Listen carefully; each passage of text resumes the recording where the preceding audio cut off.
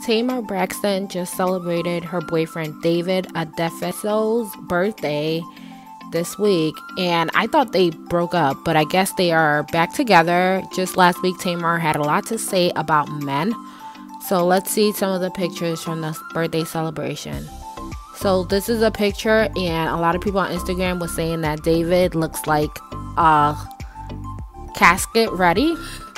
And he does. He just looks a little stiff. And Tamar captioned the photo by saying, "Celebrating life is probably one of my favorite things to do. This night was so magical for a zillion reasons.